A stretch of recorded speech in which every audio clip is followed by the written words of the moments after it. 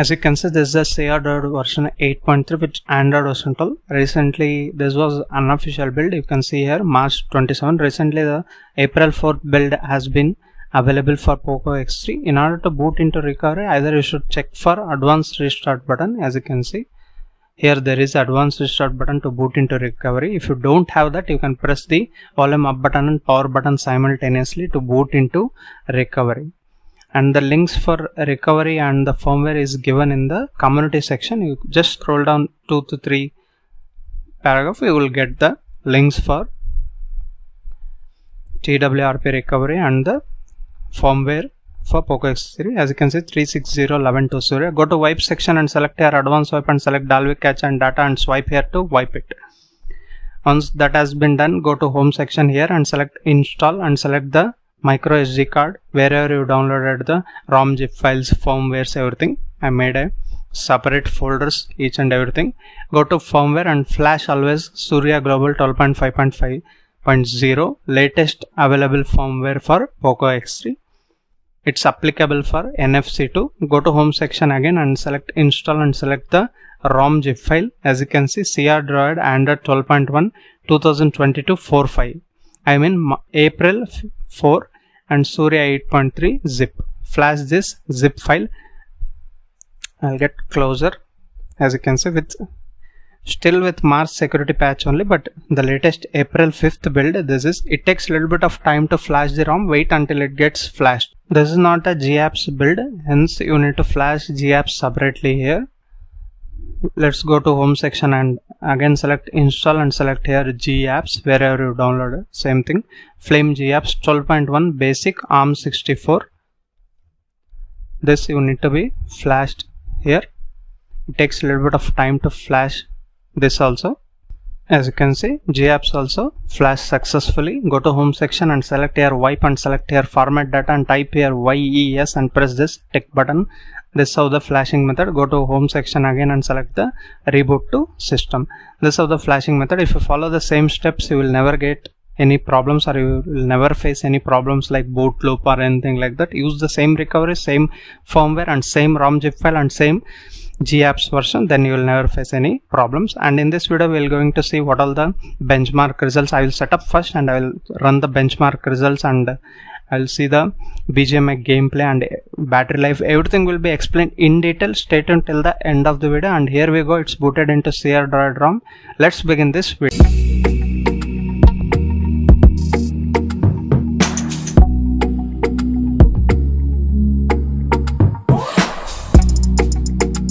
Hey, hi, hello, welcome back to my new video guys. This is Sampath. You are watching Sampath FX YouTube channel and this is Poco X3 with CrDroid version 8.3 with 5th March 2022 security patch, and kernel used here is 4.14.274 Optimus Drunk Surya kernel has been used and builded April 5th.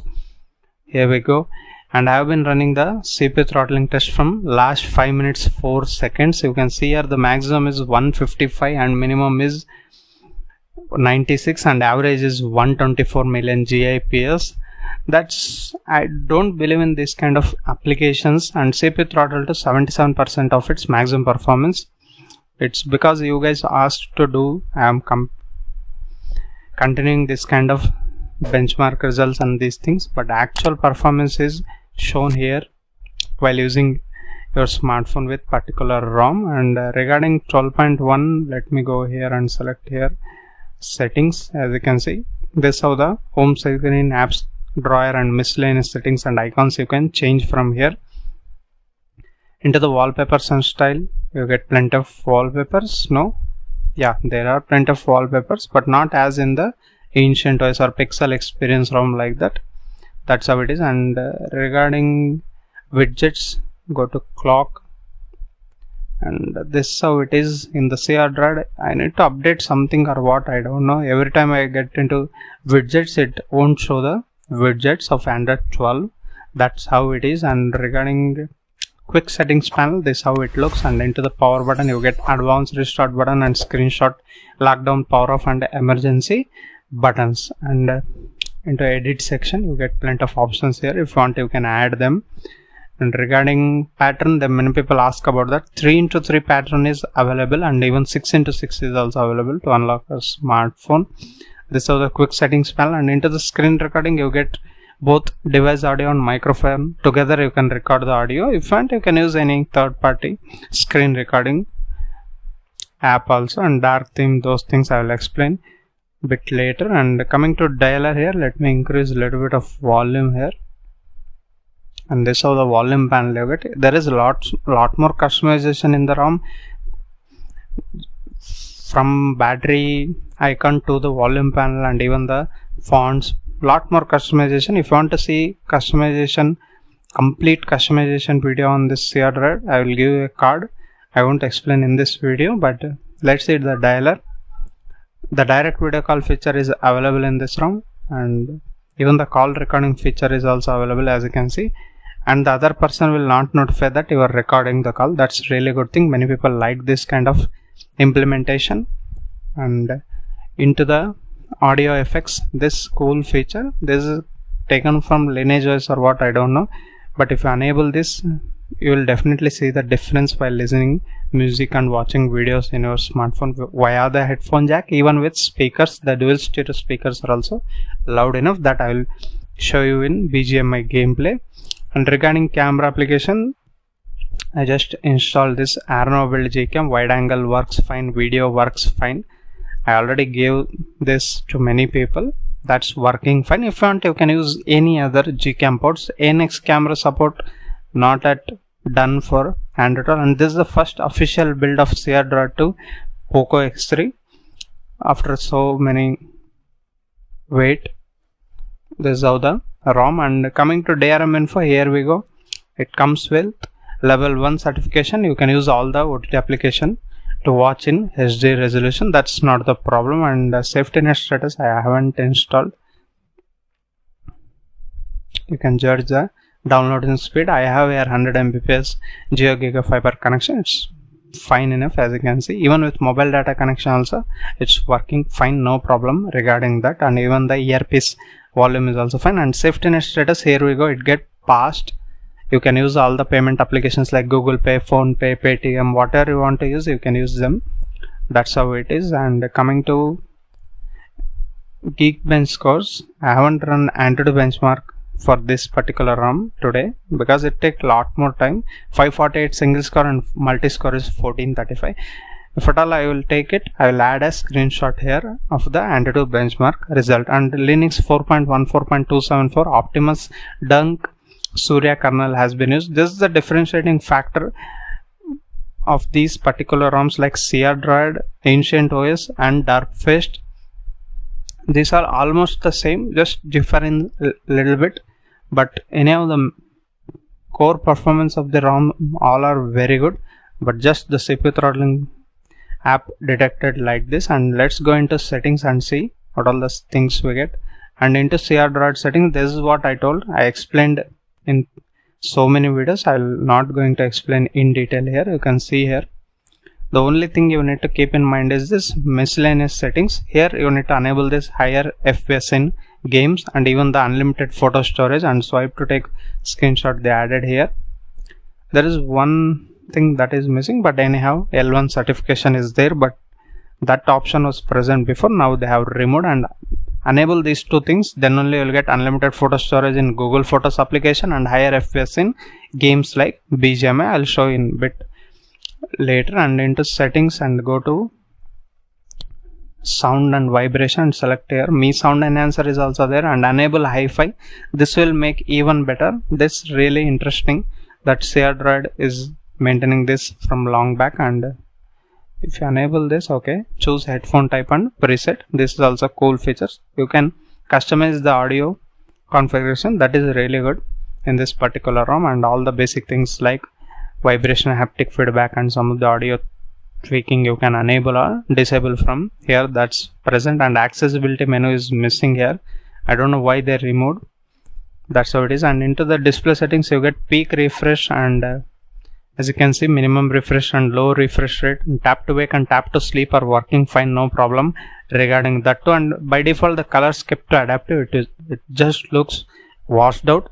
Keep out this boosted colors instead of that, then it will look a little bit better. And night light feature is also there, and dark theme also given. And by default the dark theme doesn't look pitch black condition. You need to go into this CrDroid settings and into user interface, monet settings, and this is really bad guys. They removed that pitch black condition in dark mode that I really did not found out. If you found out, do comment down in the comment section below. And if you're first time to this channel, hit that subscribe button down below, and also allow the bell notification by pressing the bell icon. And if you like the video, give it a like. And full screen apps, from here you can enable or disable. For certain apps it might not be playing in full screen. You need to enable manually from here. And lot more customization are available. I already spoke about that. And regarding BGMI, and before that let me show you one more thing. The face unlock, as you can see, it's very quick. That's I really liked it. Even it's faster than some other MIUI ROMs. That's how it is. And even the fingerprint scanner, you can see here, it's also fast enough to unlock your smartphone. And let me show you the charging animation, and will it supports 33 watt charging. It shows charging slowly. Let me cover the camera here. Okay, it slowly increases. It definitely supports fast charging. If at all it won't support, I will mention in the comment section. I will pin that comment. Do watch comment section also. And without wasting any time, we go into BGMI and see what all the graphics. You need to enable that in order to get higher FPS in BGMI. And regarding graphics settings, if you enable that, you will get higher FPS, as you can see, up to 90 FPS. I will keep the same. And regarding these ROMs, I will keep on updating in community section. I will add a poll today or tomorrow. Keep checking my community section also guys. There I will ask some more questions also. And recently I made a Q&A video also. You supported that in a good way. I really liked it, and I want to make even further like that videos. So ask your questions in that particular video itself. I'll pick them and I will answer in upcoming week or like that. That's how it is. And check the community section, and here we go. The real-time FPS count, as you can see, it's up to 91 FPS you can reach here. That's really good. Oh no, I want to jump in bootcamp, but anyhow, let's go to Paradise. It's also a rush place.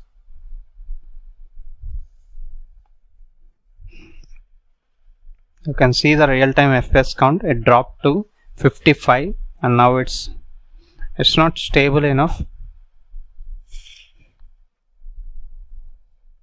Here we go. Lot more people are coming, and it's up to 57 while landing.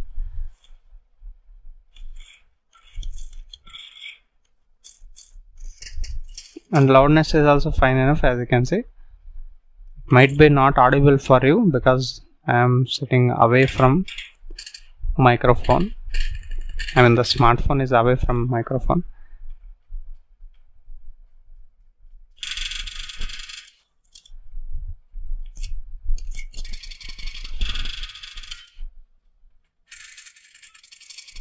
Oh, there was a little bit of lag there. Now means I would have came here. And with same graphics settings, as you can see, smooth plus 90 fps, and real-time fps count you can see here. It wasn't 90 fps all time, but that's how it is. It's up to 70 now, 60 also.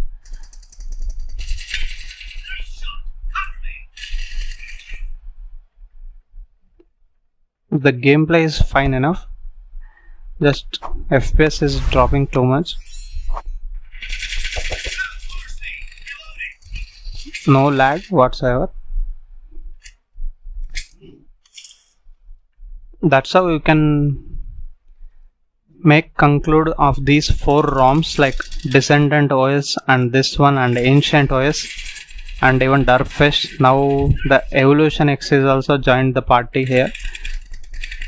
You can decide among these few ROMs which is your best gaming ROM. It's up to you guys.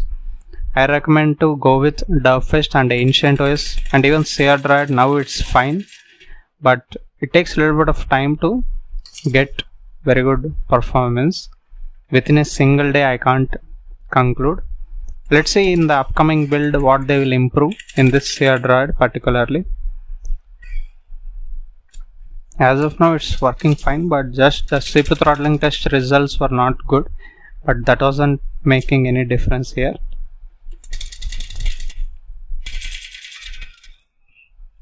I'll come back and okay, I should come back here.